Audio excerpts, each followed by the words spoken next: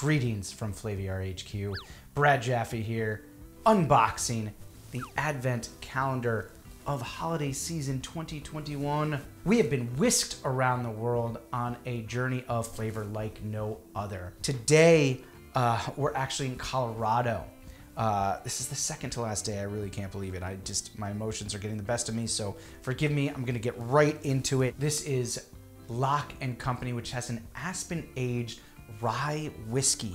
What the heck is an Aspen Aged Rye Whiskey? Well, it is, as you might imagine, aspen. It's a type of tree, but it's also a place in Colorado. The founders of this distillery have taken a high rye, 95% rye, 5% malted barley, American rye, and they have put in discs of fresh aspen into the cask while it was aging. What's gonna happen with that? I don't know, but I really do want to know.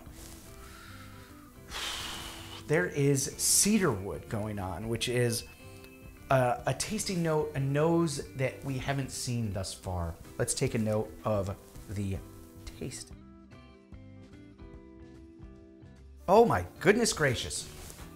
Bitter, astringency, tannic residue coating the inside of your mouth. Really unlike anything that we've tasted here before in, again, 23 days of tasting whiskey from around the world. I really attribute that astringency and, again, that tannic flavor and that cedar and that little bit of incense and sandalwood and frankincense and myrrh, that is attributed to these discs of aspen that went into the cask. This is a rye unlike anything that I've ever tasted before, because gone are the caraway seeds and the toasted bread and that spiciness, and it's all about really that tannic astringency, and those sandalwood notes are really quite profound.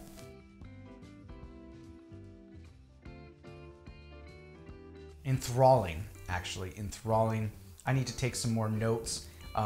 Thankfully, we have one day left of all of this magical, experiential whiskey tasting.